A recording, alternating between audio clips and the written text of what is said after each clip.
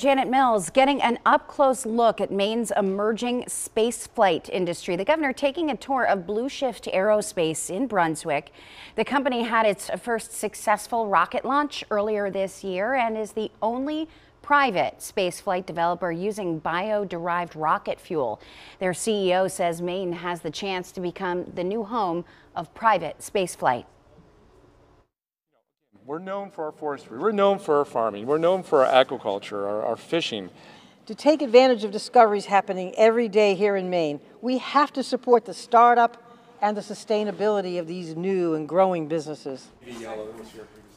The visit is part of the governor's push to promote her Maine Jobs and Recovery Plan, which would invest up to $80 million in federal funding toward research, development, and innovation programs throughout the entire state.